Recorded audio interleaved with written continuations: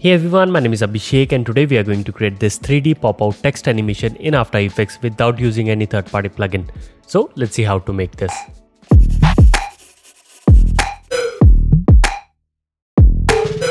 Alright, so I'm in After Effects, and in order to create this animation, we are going to use the latest version of After Effects. So this is After Effects 2025, and if you're using the older versions, then you won't have the advanced 3D option, which we are going to use to create this animation. So make sure to update it. Now over here, I have imported an HDRI, which I'm going to use to light up my scene. Now, in order to get an HDRI, you can just go to this website polyhaven.com/HDRIs, and from here you can see we have a bunch of different HDRIs. You can just pick whatever you want, just click on it. And after that you can select the resolution whatever you want, then make sure that it's an EXR file. Just click on download and it will download the file.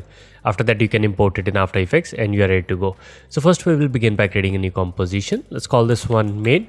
Width and height will be 1920 by 1080, frame rate 30 fps, duration you can pick whatever you want. Now before you click OK, make sure under the 3D render you have advanced 3D option selected. Again, if you are using the older versions, then you won't have this advanced 3D, so make sure to update it. So once we have selected this, just click on OK. So here we have our composition. Now we are going to create a solid. So right click, new, let's add a solid, and we are going to make it this blue color. Just click on OK. Now we can lock this so that we don't accidentally move it. First select the text tool and we are going to type our text. So let's type motion and let's align it to the center by using the align panel. If you're not able to see this, then you can go to Windows and from here you can enable it. Let's select this and make sure that its anchor point is in the center. So you can hold on the control key, double click on this pan anchor tool. Also I'm using this Montserrat black font. So if you have a bolder font, then these kind of effects look good. So here we have our text. Now I can press S to scale this down to something like this. Looks good to me. Once you have this, we are ready to add our 3D text. So for that, what we are going to do is I'm going to select this. Let's press Ctrl D, and onto this layer, we are going to just type the single character, which is M, like that. Now I'm going to select this one and let's search for fill and let's drag it over here. We are doing this so that we can see what we are doing, and we are going to convert this into 3D. Also, let's add a camera to our scene. So go to layer, new, and let's add a camera. And I'm using this 36 mm. So you can just go over here and select the 35 or 36 mm. Just click on OK. It is 3D, but we want to have some 3D depth to it. So for that, let's open this up. Under the geometry option, we have the extrusion. I'm going to quickly set this to, let's say 100. So now we will have extreme depth, but since our text is very small, so I'm going to set this to 100 or maybe a little bit more. So here you can see we have very nice 3D depth to it. Now we have our first character. Now if I press R, if I rotate it, you can see it is rotating, but it is not rotating from the middle. It is rotating from the starting phase. We can fix that by simply changing our view. So let's go to the top view. And after that, we can select this. Let's press A for anchor point. And since we have added 100 to the extrusion depth, I can just simply set this to 50. So now the anchor point is in the middle. Now if I press R and rotate it, you can see it will rotate from the middle, which is exactly what we want. Now we can click over here and go back to our active camera. So here we have our first text, and in the same way we can add more text, but first let's select this and we are going to align it where we have this text. So for that we can press P, let's add a keyframe, let's press R, let's add keyframe for all of these layers, and then we can press U. Now we can just simply move it in the Z space, far away, so that it matches the size of this text. So let's just place it over here, and we don't want it to be extremely precise. We want it to be roughly at this size. If you don't want to move it far away, then you can obviously scale this up. So I think this looks good. So we have our first letter. Let's select this, press Ctrl D, and we can type our second letter, which is O. Let's type O. Now we can select this and let's just move it to the right side so that it is placed over here. Now you will notice that these two are touching each other. So we can simply select them. Let's press S and just scale them down so that they are at their respective position now, and they are not touching each other. Let's press Ctrl D and let's type our next text and just place it where we have this text. So just repeat this step till you have created all the characters. Now I have aligned all of my individual characters. Now we are ready to animate them. So before we continue, if you enjoy my work and you want to support me, then you can check out my Patreon page. Over there you will get access to the tutorial project files, exclusive templates and all the other advanced VFX and CGI tutorials that are available only over there. So make sure to check them out. Link for that is in the description. Now let's continue. So we have these and let's select them. Let's press U to see all the keyframes. Now we can zoom in and let's go to somewhere around, let's say 2 seconds, and then we basically want all of these text to like come closer to the camera. So first let's select one of these text, so this one, and let's just move it closer to the camera. So you can just move it in the Z space somewhere around here. Now you can also add some rotation to this, just give it a really nice angle. Also you can see the lighting is not looking good, so we can fix that by simply selecting our HDRI and let's drag it inside the composition. Let's place it somewhere over here. We don't actually have to see it, so we can hide this. And now let's add a light. So let's go to new and let's add a light. And under this, make sure you have selected the environment light. And I'm going to set the intensity to 100. The rest of things will remain like this. Just click on OK.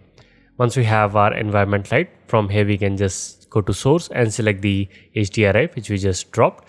Now you can see it will suddenly change the lighting of this environment. Now we can press R. And we can just rotate our HDRI to give it some really nice angle. So you can see we can have like different type of lighting conditions. So now the light is coming from this side, and for this example I want the light to be coming from this side. I think this looks good. So here we have our character. Maybe let's give it a really nice angle. We can do the same thing with this O as well. So let's just bring it closer to our camera and just give it a really nice angle. This looks good. Let's select the T and let's do the same thing with this one as well. And now let's rotate it as well. There you go. Now let's do the same thing with the eye. So now I have changed the orientation of all of these characters. Let me just quickly select our light and just play with the angle a little bit more. So I think this angle looks much better. We have some like really dark areas. Let's just place it far away. This one as well. So now I like this orientation, and if I press play, you can see all of our characters will move in. And after that we can like move somewhere around, let's say to this point. Then we can just simply copy these first keyframe and just paste it so that it goes back to its original location. So just copy and paste. So now all of them go back to their original position. Now we can play with the easing of everything. So select all the keyframes. Let's press F9. Let's go to the graph editor. Now if your graph looks different, then make sure you're using the speed graph, not the value graph. And for this one we are going to like change it to look like this. So we want all of these animations to start like extremely fast in the beginning. So I'm going to change the curves to look like that. And at the end we want it to like start slow. And at last we will have them go back to its original position like this. Let's press play. Now you can see they do a very nice pop and then they go back to their original position. Now you can see that this motion is looking good, but the rotation is not matching up. What we can do is we can just simply rotate them a little bit more. So for example, we have this M. Now over here you can see we have these values, but what I'm going to do is I'm going to just simply type 1 in front of this so that the orientation will remain the same, but our text will have like more rotation, just like that. So what you can do is just simply type 1 in front of like couple of these keys.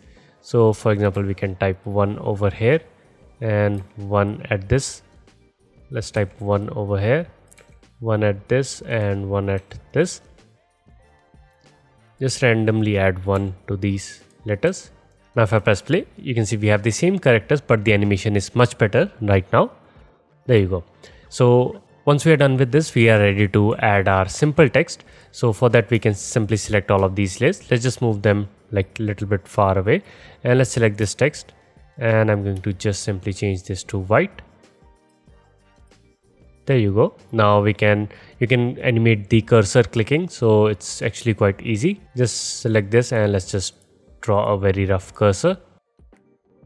Stroke, let's make it black and just increase it a little bit.